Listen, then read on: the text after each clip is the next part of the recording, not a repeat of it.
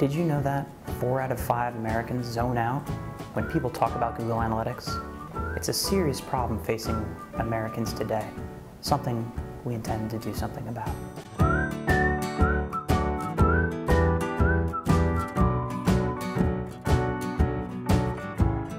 We're walking through a Google Analytics login, and just to get started, we have to understand what the basics are. And from 30,000 feet, the types of metrics, right? There are 2 buckets I want you to think about. There's like how good and how many. Or for those of you that are more quant, it's like quantitative versus qualitative metrics. So to start, we've got users, sessions, and page views. Users used to be unique visitors, sessions used to be visits, and then the page views remains page views. So in this hierarchy, we start with users. It's the unique amount of people, as far as they can tell, based on device, based on IP, where you're logging into with a Google account maybe. So they're trying to just tell you how many unique people were there. The sessions are kind of like, let's think of it as meals, right? So if I have breakfast, that's a session. I go through several plates. Then I have lunch a little bit later. That's another session. So a user can have multiple sessions even throughout the day.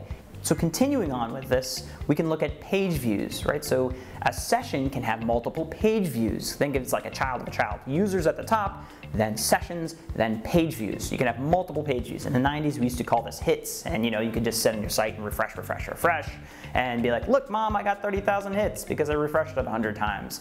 Thank God those days are over. A derivation of that is the pages per, what is that thing called? Sessions, yeah. Pages per session, which is a factoring of just like the total page views over sessions. And this is getting more into that qualitative idea of, how good is this traffic? On average, how many page views are happening per that session? Or if you want to get back to our lunch analogy, how many dishes did we have during that lunch? And the higher that is, in general, the better. Obviously, context is key, but you get the idea. Next, I want to talk about the how good, right? The qualitative metrics. So I want to start with bounce rate here. Inside of bounce rate is if I land on a given page and I immediately leave, right? The first page, whether it's the home page, whether it's a sub page, if I just land on that and immediately leave, I've technically bounced. And if I'm the only person that went to that site, well, they'd have a 100% bounce rate for that page. Very useful metric for looking at it in context for the type of traffic that's coming to you, and you'll see different bounce rates even from different social media sources. In general, willing to bet that if you look at your Facebook referring traffic versus your Twitter referring traffic, Facebook is going to have a lower bounce rate, meaning that it is more effective or potentially better traffic than Twitter. Exit rate.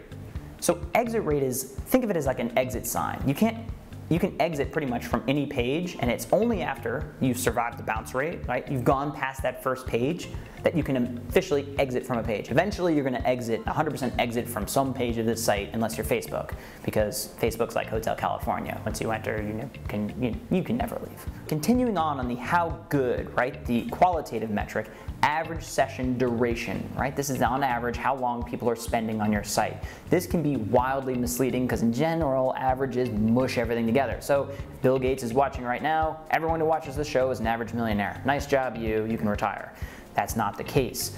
One of the big things that happens with average session duration is that if you bounce, you remember what a bounce rate is, right? You land on one page and you immediately leave. If you bounce, 0 seconds. Even if you spent half an hour, not half an hour, even if you spent like 5 minutes looking at that page, it would count as 0 seconds unless you click on the next page. So Google Analytics is kind of like a little coach with a stopwatch, and you run around that track, and it can only tell how long you've been running until you pass that coach at that side. So let's say you run 1 lap, and then on that next lap, you leave because you're tired. You're like, this coach is annoying.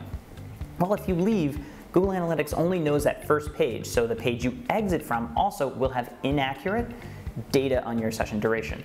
One of the things you can do is filter out people that bounce in order to get a more accurate view. What's more accurate though is the average time on page, and this is given in the context of a page you're looking at. I like this a lot better actually. Finally, I want to talk about new versus returning visitors, and this is an idea of who's returning back to your site on an ongoing basis. What I like about it is that, well, also the creepy thing is it's tracking for up to 2 years in your saved cookies whether or not you've been to that site before. So when you look at returning, it's not based on oh, the last week or whatever. It's in all of history, based on the time frame I'm looking at, has this person been here in the past 2 years? And we get a real sense of, are we attracting new people or returning people? Good or bad is up to you, depending on what you're trying to achieve.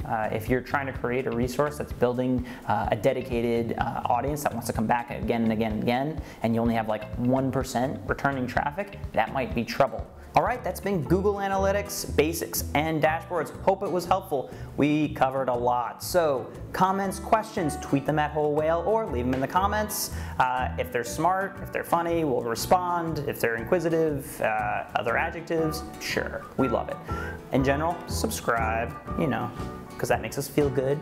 I would also like it if you watch this video. It's great, it's helpful, it's nutritious. Don't eat it though. Yeah, definitely don't eat it.